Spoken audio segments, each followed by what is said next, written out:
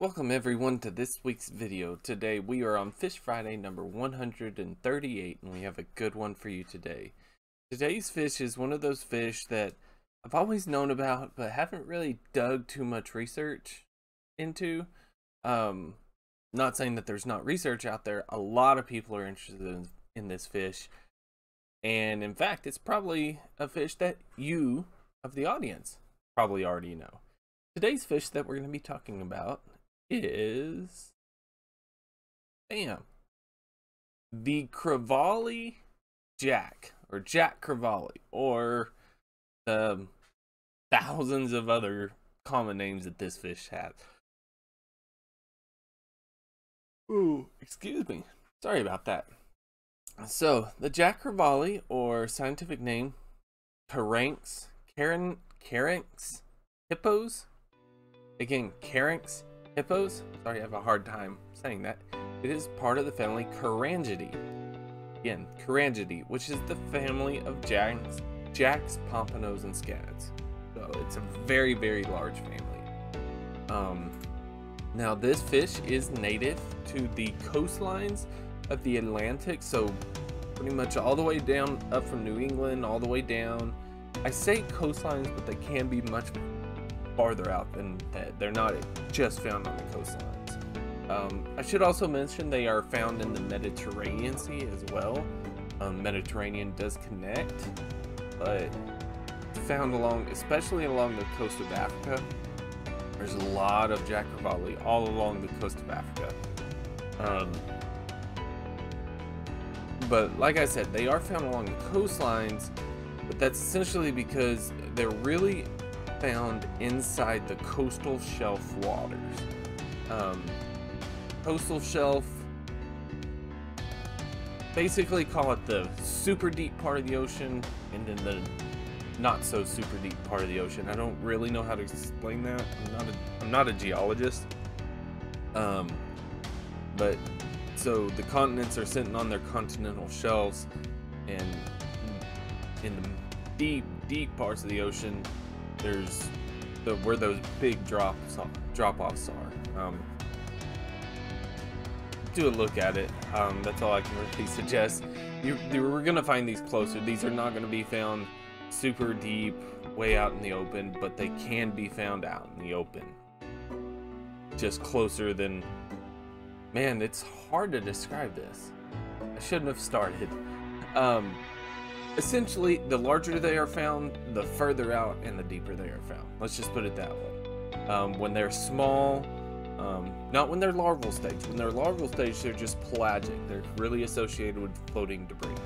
When they're, super small, but they're still, adults, that's when you find them really close to the coastline. And then when they're in the coastline, they're found in all habitats: seagrass beds, lagoons, shallow reefs, things like that. Then when they're deep, when out in the water, they really are associated with continental shelf edges and deep reefs. Like I said, that's where the continental shelf drops down.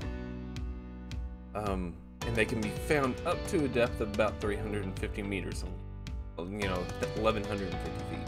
They're very commonly associated, at least in the Americas, especially in the Gulf of Mexico, really commonly associated with oil rig platforms,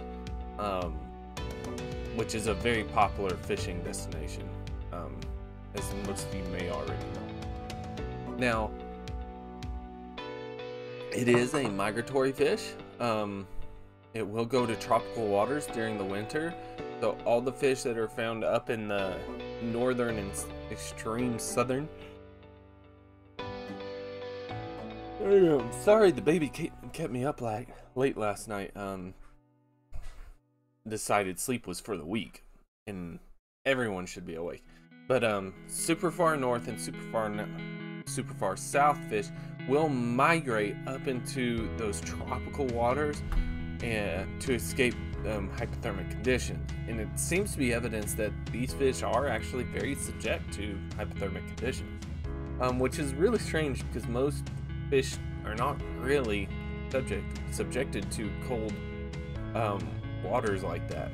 But it's really, really interesting. Now it is a large fish.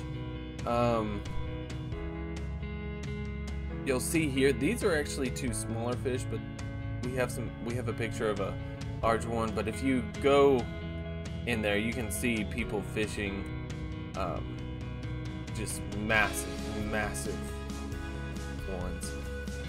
So it can get pretty large. In fact, it's the largest of the genus Caranx, which is a pretty big genus, if I remember correctly.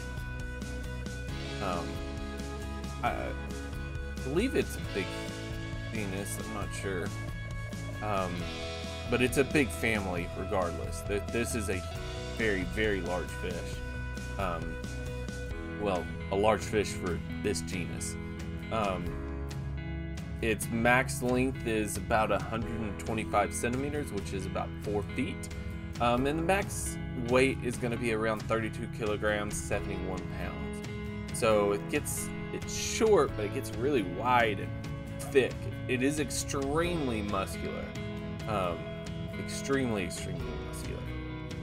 Now it has this elongated, you can't really tell here, but you can tell that it's a kind of a compressed body shape, meaning compressed this way, elongated.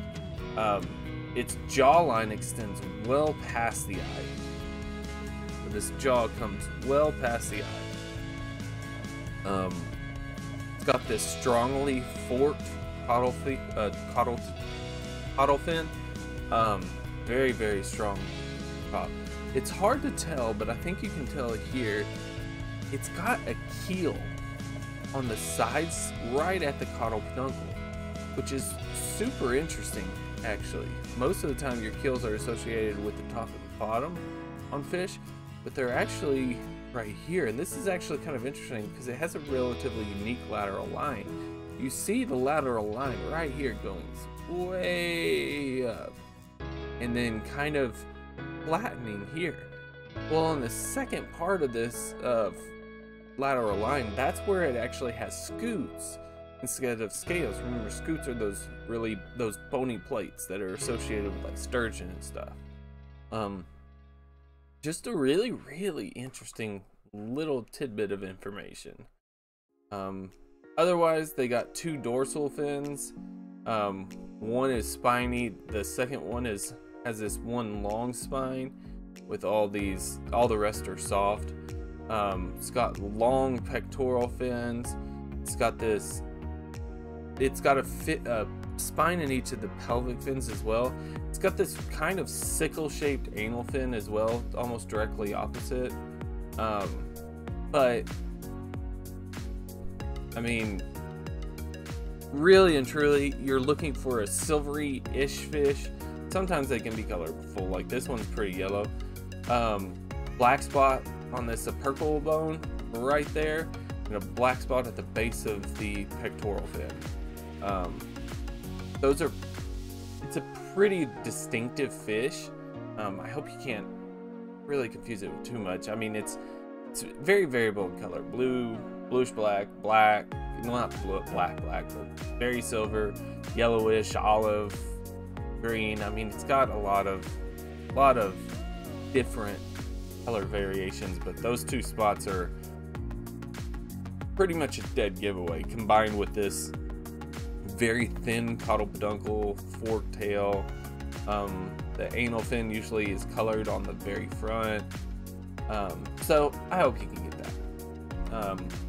A little interesting note about the jaw, it actually has 3 rows of teeth in total, not on each jaw. It has 2 on the top and then 1 on the bottom. And the jaw on the top actually has their front row as these really kind of strong, abundant canine teeth. Really strong teeth on the outer row. And it's got that inner row, then it's got the bottom row. And that's in terms of what it eats. They are highly predatory. Very predatory. They eat fishes at all stages of life, pretty much. Unless they're in their larval stage. And in their larval stage, they're kind of eating whatever they can eat, including each other. But when they get to essentially any sort of size, they are heavily predatory. And that's interesting because they're actually one of the most abundant large fish in the Atlantic Ocean. Oh, I should have shown this picture here. Here you see a different color pattern. It's a little bit bigger, but it's still got the two spots. You got this highly sloping forehead and caudal peduncle, but they are actually highly schooling. They are a schooling species, and highly predatory fish are not really associated with the size of schools that these have. You know, you have some predatory fish that will school together, but not many do it in the numbers that these do. And it's been shown that they will take bait balls of fish and kind of push them to the surface to make a feeding frenzy, just by themselves, which is a little bit interesting. In terms of like percentage wise, you can bet that, or at least there was research that showed that 74 to 94% of a Crevalle jack's diet is actually fish. So very predatory. As they get larger, you know, larger and larger, the more solitary and they become.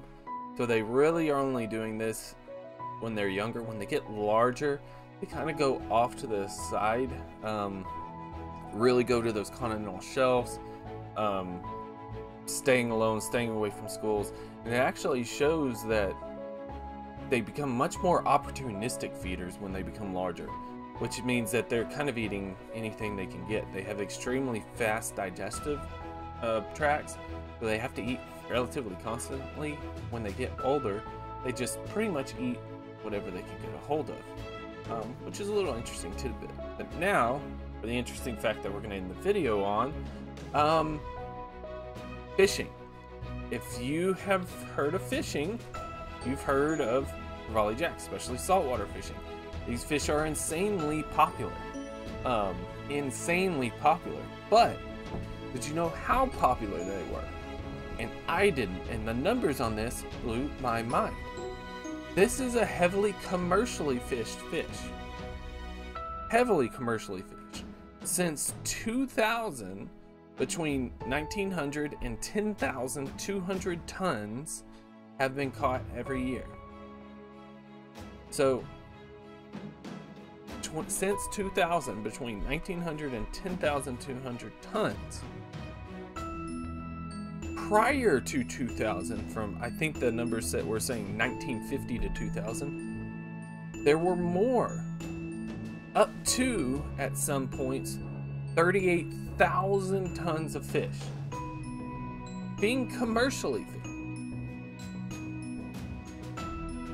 But just that sink in, 38,000 tons of this fish being commercially fished.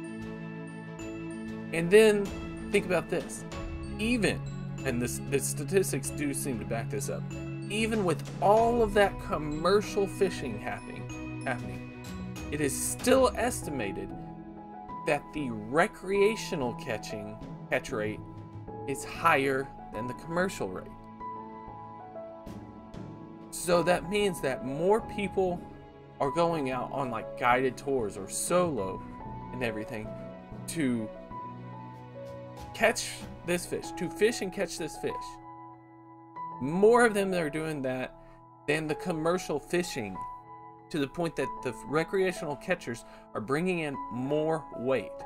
In the US, and this is just around the US alone, it has an annual catch of 400 to 1,000 tons per year. That's just for amateur catch rate in the United States. That is not counting Mexico. That's not counting Yucatan. That's not counting Brazil. That's not counting any of those South and Central American countries, which have high Crevalle jack catchers, boat charter deal. Then you have the Mediterranean. You know, in Trinidad, from the Mediterranean, Europe, and Africa, in Trinidad, there are multiple tournaments where the Crevalle jack is the fish that you're going for. Like, it is the fish. It's, you know, you got bass tournaments, walleye tournaments. If you're in the U.S. freshwater, there are Crevalle Jack tournaments. So multiple tournaments just in Trinidad.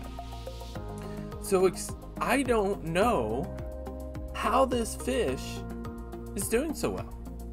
I really don't. If you have that much amount of fish being caught,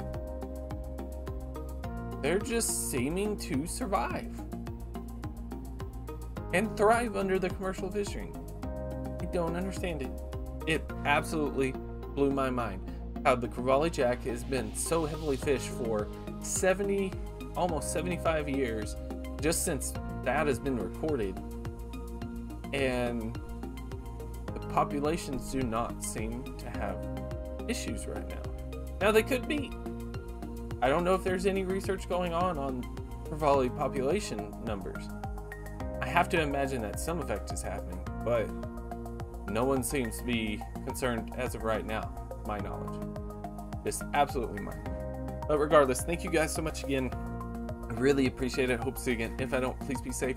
Have a great day. Please leave a like, comment, and subscribe if you do. I'd really appreciate it. Hope to see you again. Take care of yourselves. Take care of your loved ones. Please leave that like, comment, and subscribe down below. I loved reading all the comments. The channel is growing. It's just been an awesome experience. We are so close to that 150 mark where I got that special Fish Friday planned. Thank you guys so much again. Take care of yourselves. Take care of your loved ones. And peace.